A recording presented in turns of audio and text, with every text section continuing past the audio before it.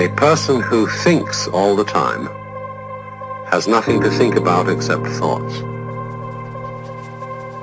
So, he loses touch with reality and lives in a world of illusions.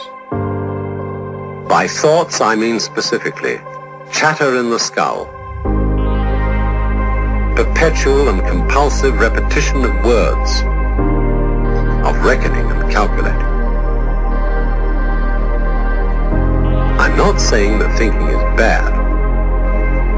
Like everything else, it's useful in moderation. A good servant, but a bad master. And all so-called civilized peoples have increasingly become crazy and self-destructive because through excessive thinking they have lost touch with reality. That's to say, we confuse science with the real world.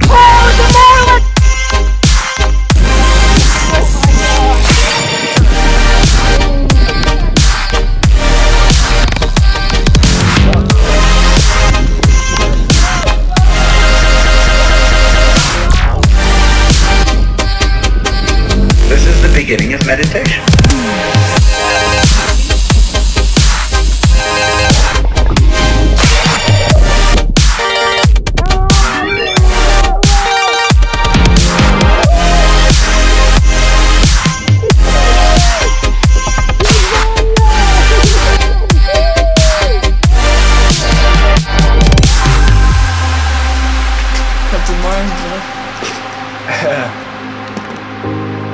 Most of us would have rather money than tangible wealth, and a great occasion is somehow spoiled for us unless photographed. And to read about it the next day in the newspaper is oddly more fun for us than the original event.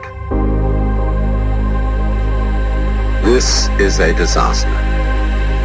For as a result of confusing the real world of nature with mere science, we are destroying nature.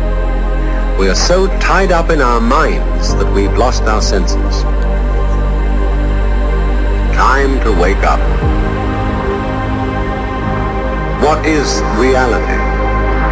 Obviously, no one can say because it isn't words.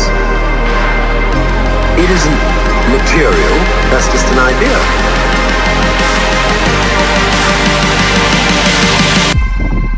Reality is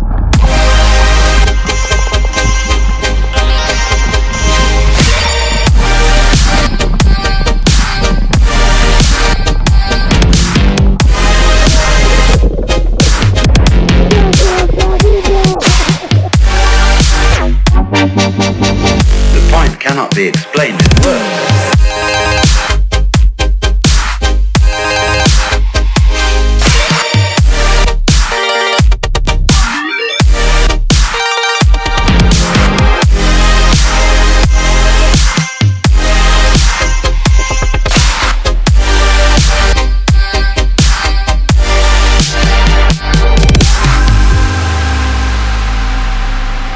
I'm not trying to put you down.